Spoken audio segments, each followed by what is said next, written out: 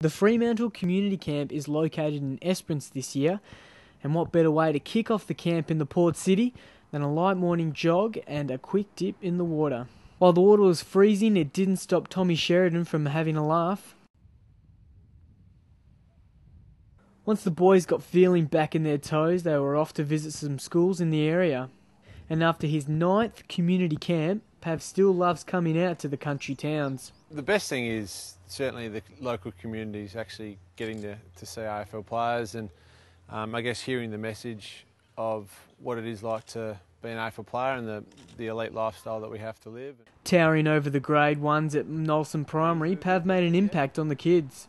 Who likes maths at school? Yeah? What about science and nature? Yeah? What about English, writing?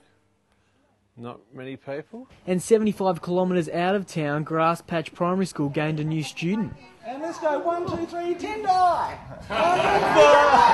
There we go, beautiful! It's called Grass Patch, and for good reason. The local school only has 25 students.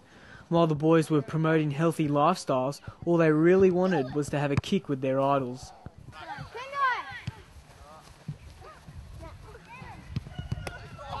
Stay tuned to Docker TV for more updates on the community camp in Esperance. Scott Ward for Docker TV.